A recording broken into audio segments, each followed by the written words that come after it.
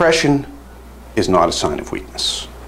I've dealt with many people who've suffered from depression following their car accident. Often they're ashamed. They don't want people to know.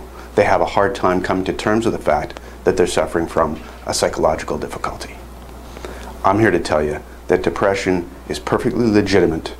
It is an illness, a problem that needs to be dealt with medically. Sooner you see your doctor and deal with this problem, the better off you're going to be. And the more easily it's going to be for your lawyer to prove that your depression is related to your car accident. Read my special report about how your family physician can make or break your car accident claim. It'll give you some good insights as to the linkage between your injuries and the evidence you're going to need to prove your claim. I'm Jeff Whitten.